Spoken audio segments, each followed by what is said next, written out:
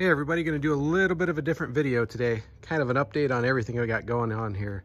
First thing is, as you can see, the 94 GT is no longer much of anything. After I got in it, I bought a whole new front clip. I was going to put that on, got into it, found some pretty serious damage. You can see right here, that's not only bent, but it's rusted really bad. Not quite as bad on the other side. Probably could have fixed it. I do have this whole new front clip that I bought off a 16,000 mile car. But I started looking at it and there's plenty of rust in the rear torque boxes and everywhere else. So parted it out and this is what's left. I'm keeping the engine and transmission hopefully for the next deal. But in the meantime, I found this one, 83 5-liter 5-speed convertible. Pretty nice car, really. It's been sitting for, I don't know exactly how long, 4 or 5 years. Previous owner had it probably 25 years and it needs cleaned up, but I've driven it a little bit. The heater core leaks, so I'm gonna have to pull the dash to fix that.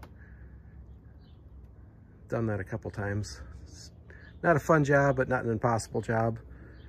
So well, maybe we'll be doing some more videos on that one, like how to align a door. What else we got going on here? We got the mini bike fleet. A little bit of everything for the kids. Got my 79 pace car, need to get that out. Carburetor needs rebuilt on that. It's got a massive fuel leak basically inside. Must be the power valve or something.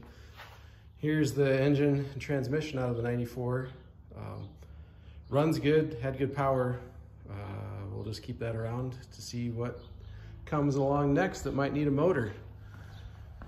So yeah, if anybody needs a shell of a car, otherwise they'll be going to the junkyard, I think.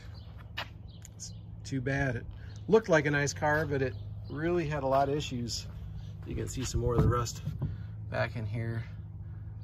There were some holes in the trunk floor you could see right through, so it looked decent, but it really wasn't that good. So thanks guys. Give you an update later on this 83.